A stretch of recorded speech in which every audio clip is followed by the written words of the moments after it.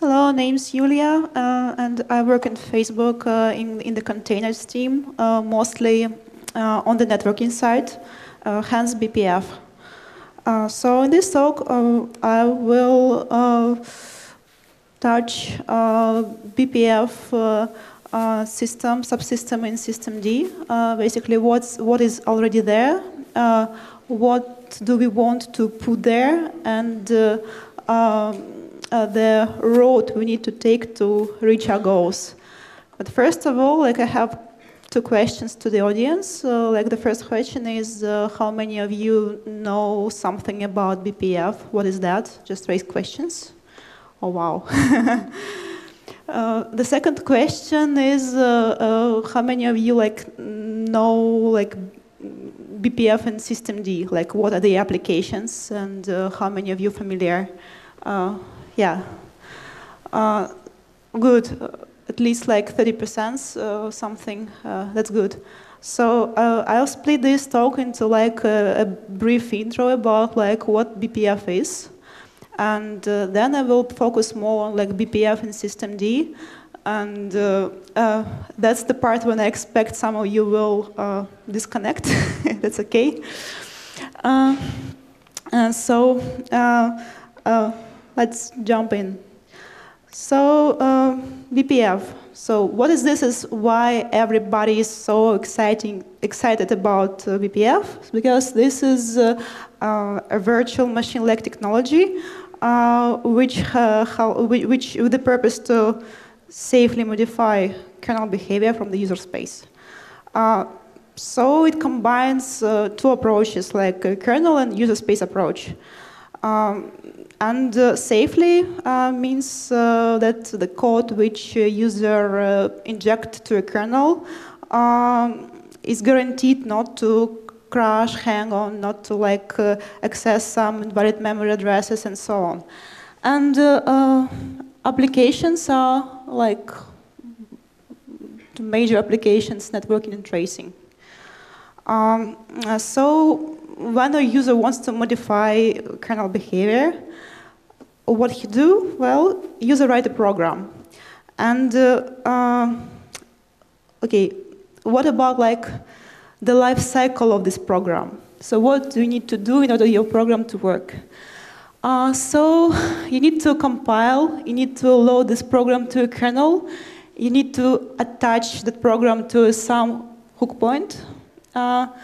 Then don't forget to detach the program when you no longer need it, and as soon as there are no reference to this program, kernel will unload it. So the ref count is essential to keep in mind the program is alive as soon as there is a reference to it. Let's look into detail how the interaction between user and kernel space.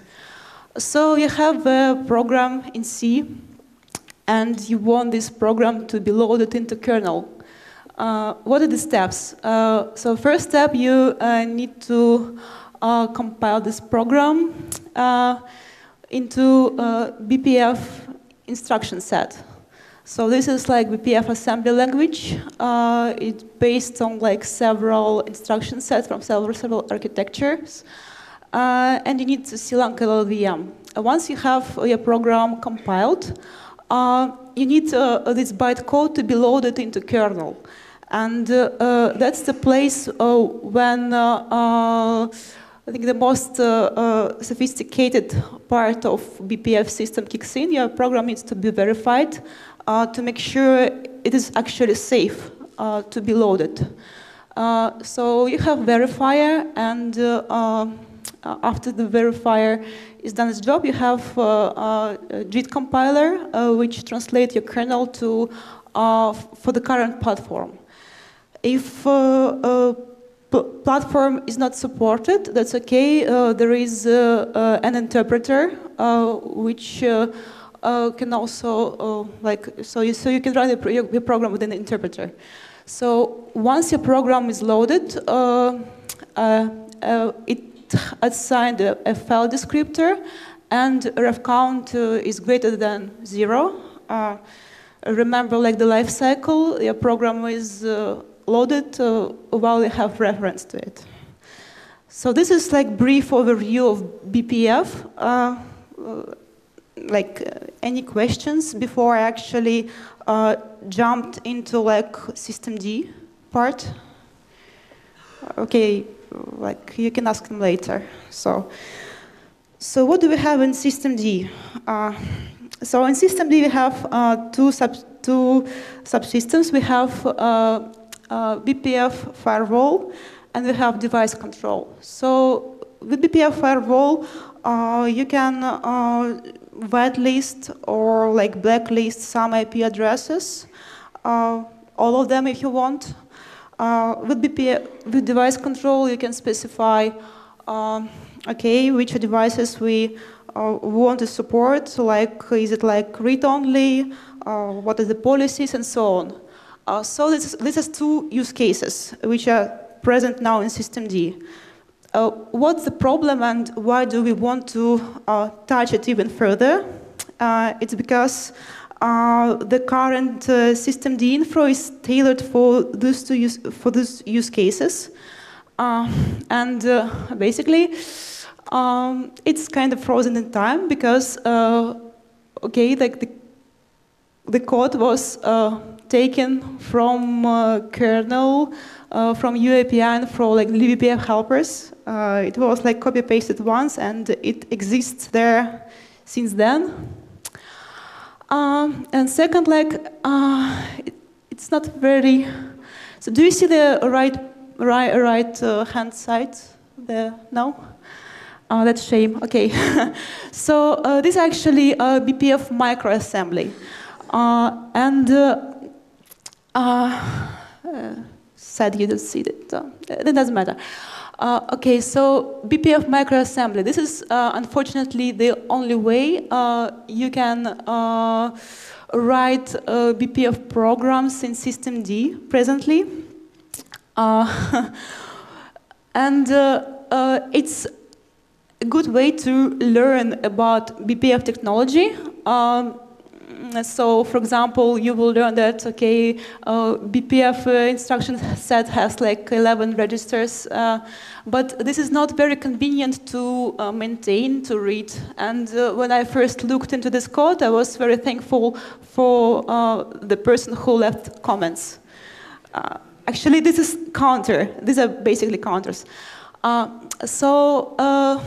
What are the good news? The good news is that there is some custom BPF firewall support. It was added for firewall use case. So you can specify a path to BPF file system when your program is pinned. So it's pinned means it's loaded. And it has valid file descriptor, but this supports only one BPF program type, and you can attach only to egress or ingress hook. And another important part of BPF infra is flags. So currently, present solution supports only multi-flags. There is override flag, and it's cool to be able to override BPF programs as well. What are the goals of this work, and why do we want to proceed? So we want a user to be able to define, to load and attach custom cgroup programs. We want a user to be able to attach to various hook points and to do it simply, easily. This from the user side. And we want systemd developer not to struggle with maintaining BPF infra. So you don't need to dig into BPF instruction set to understand what the hell is going on. Also, we want to remember that copy-pasted code. So we want new features out from the box. That's why, this is the final goals. But what about like milestones? So if you remember the slide with BPF program lifecycle, you can load, you can compile, load, attach programs. So currently, we are in the milestone number 1, so we can attach programs. And advertisement, I have a pull request, which is cool to be reviewed. It basically expands the BPF firewall into like other BPF attach types and flags. So like this will close milestone number 3. But actually, we want more. We want more. So we want the programs not just to be attached. We want the programs to be loaded and to be compiled as well. And in order to do that, we need to be able to feed systemd with either object files, bytecode, or program in restricted C. And this is a noble goal, but it's not that simple because, like, remember copy-paste? This copy-paste won't scale for like the last 3 milestones, and we need the help from libbpf. So libbpf is a user space library.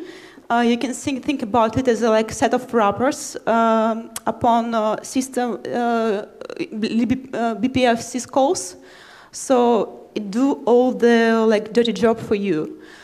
And we're particularly interested in 2 like wrappers. It's like the ability to load bytecode from buffer or like from path. And also like with libbpf is like very hot topic in the kernel. For example, like new initiative is like core. It stands for compile once, run everywhere. So what you need to do is to like compile a program on your platform. Then libbpf provides some guarantee that your program will be able to load into other kernels as well. And the cornerstone of compile once, run everywhere initiative is BTF. BTF stands for BPF type format. So libbpf is awesome, and why we don't have it right now? Well, we tried, and it wasn't very successful because there is a lack of a package. So currently, the packaging of libbpf is in progress. The first attempt was made. It was made in the form of Git submodule. So like basically you have 2 alternatives. You can copy-paste, or you can try a submodule, which is better. But systemd has pretty sophisticated tests, and submodule approach didn't work because we have to modify the tests. So this is like a workaround which is too long. That's why tested package is better. And the second limitation is libbpf is not tested well enough. Well, at least this submodule approach showed us that we have problems because the first thing that pull request did, it crashed on some tests, on some sanitated tests, and we had some upstreamed patches to fix that. And we approve that there is a problem, and how do we want to address the testability problem. So for testability, we need to check that libbpf is compatible with different kernels. And backward compatibility is a major concern, because like when like a kernel developer runs a new feature, he runs self-tests from kernel against that. This may not be enough, because the feature may not be compatible with all the kernels. So what we want to do is we want to use Chemo. Chemo is virtualizing like infrastructure, so we can test libbpf against several kernels. And we want to port some kernel self-tests into like our testing infrastructure. Then, in terms of packages, we want to switch to libbpf package from a mirror. Currently, there are packages at least for Debian and Fedora, but they are built from kernel sources. And if you want to do testing, we want them to be built from the mirror, basically. Okay, so, the last thing I want to cover, so this issue was raised in the pull request with Git submodule, is LLVM dependency. So, yeah, so I know that some people concerned about, okay, we don't want LLVM runtime dependency. That's why let's not build C programs. Let's just store bytecode. Well, bytecode is definitely better than BPF programs being attached to BPF file system. But there is a problem. You have to store like 3 entities instead of 1. So you need to store C program itself. You need to store bytecode and big and little endian, and you need to keep everything in sync. And the point is, you don't need to do that because there is no compile time dependency. There is no runtime dependency. There is only compile time dependency for LLVM. So, and with the compile once, run everywhere initiative, there are certain guarantees that the code you compile will run on with other kernels. And also, like, I think it will also be covered in this conference. So BPF support was recently added to GCC, which is awesome. Yeah. Well, I say let's not like jump into it. Maybe like LLVM is something to be there for a while, but something to keep in mind. So how to, yeah, so like implementation details. So we can just make a Mason build rule, and this rule will be compiling C code into C string buffer, and with libbpf we can just read that bytecode from that buffer, and well, there will be like, if you look into the slide, it will be milestone number 4. So we have systemd with the libbpf programs stored as restricted C. These are the references if you want to dig more. I really like Cilium guide. It's a like great overview, like in-depth overview if you really like the technology. And yeah, that's it. Like questions.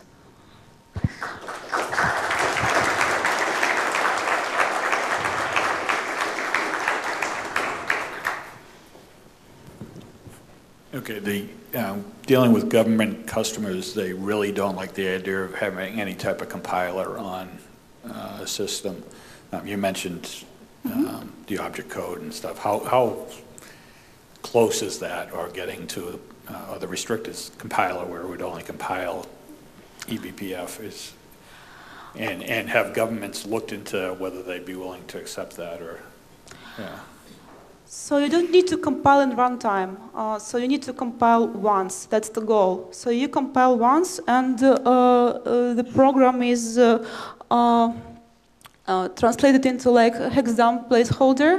Means your Mason build rule dump the output of Clang into a string. So you later can just load the program from that string. So that means basically you need a build rule, but you can ship like systemd binary to prod machines without them being like without LLVM. So no runtime dependency. You need runtime dependency for tracing. You need that, but for a systemd use case, which is networking mostly, you don't. But again, we need libbpf for that. You might get your pull request pre-approved. One question. As you mentioned, we have these two BPF programs currently in place, like the firewall and the devices one. And in case of the firewall, all the actual IP addresses are stored in a BPF table. So taking the BPF code and building it with LLVM is going to be easy because the BPF code is actually going to be the same everywhere. So you can pre-compile and everything's good. But at least in the current implementation of the other part about the devices stuff, it actually, I mean, we generate the structure there and it's specific to what the policy is actually that shall be enforced, right? Like it looks up the major minor numbers of the device nodes, not in a table in an external one, but it actually generates it into the code, right? So what's your strategies there? Like, if we adopt this, I mean, and I presume we would, is the assumption then that we change this all to become tables, or what's the story there? Yeah, I think the idea is to use BPF maps. So whatever like we want to provide from the user space, we use maps, a hash table. Yeah. Are you going to work on that? Yes. I don't have the strict deadlines, but yeah, so the goal is to like get rid from the BPF microassembly. Yes, it's to rewrite firewall and devices. Okay, that would be excellent. Yeah. I'm looking forward. Okay. Commitments. Okay. Any further questions? No? Thank you, Julia. Thank you.